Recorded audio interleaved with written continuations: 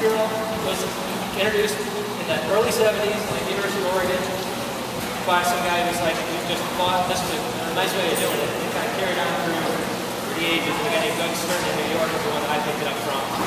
I've been doing it for a few years, and not as much as I should be, basically, because every time I do it, I feel better afterwards than I did before as far as how I engage the water. Right? So you're going to use the pole wheel, the kickboard rather. Put one hand in the middle of the middle, right in the middle. Okay, and you're going to just basically put it out on the water and use that as balance, but also to isolate that hand. The focus is on the hand, it's not on the kickboard. Okay, so you get the kickboard out there, get the other hand out here, right? So you push off the ball and start kicking. Okay? Then the first thing you're going to do with the catching arm is break the wrist and take that elbow, and the sensation is I'm throwing that elbow forward. Odd way to think about it, but it actually is what you're doing. Okay, so you're going to push off and kick. This one's on the kickboard, right? Break the wrist, put that elbow forward, and all of a sudden you engage that whole area there, right? And you're going to pull through.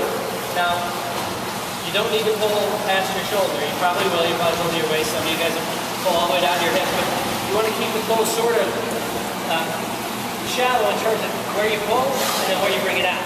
Because the scooter part of it, where the scooter really is you're sort of swimming a little bit like this. And you'll notice as you do it, look at my shoulders, my hips are doing the same thing, okay?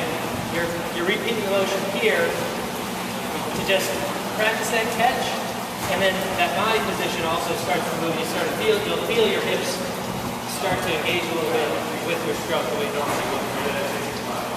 The other thing to remember, keep in mind, is keep your head forward.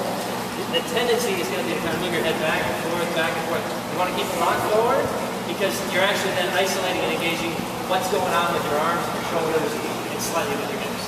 Okay? So I'll show you. All right.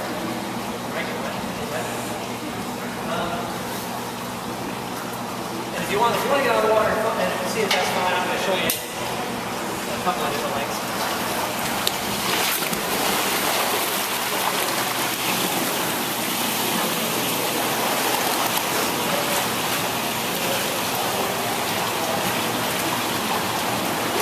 And since you're isolating one arm, and because we're taking the picture from here, you want to actually pull with the arm that's on this side of the pool, okay? So we'll go down, and it's all with one arm, you're not switching. So you go this arm going down, and I'll go the other arm coming back, okay? And it's not a race. You can struggle and fight it, but if you just relax.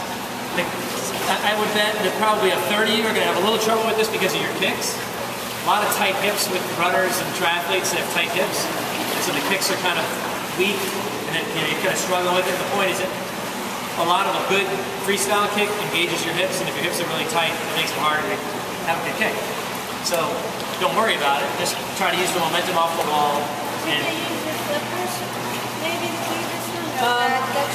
you could, but it shouldn't be necessary. And if you do it, if you get dependent upon your flippers, then you're not going to get the full benefit of the drill. So it's better to start and struggle and learn how to do it without than to start with the fins and then try to wean off of them. Even though, I'm not charging your workout, you are, right? So you can do what you want.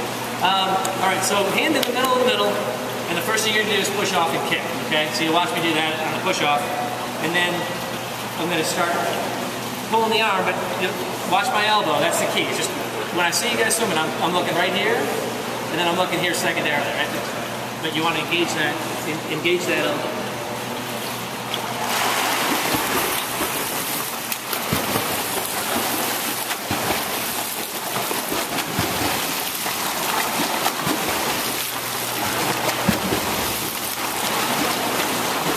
Okay. Push off, get a kick going with the hand out here, and just imitating the same thing on the other side.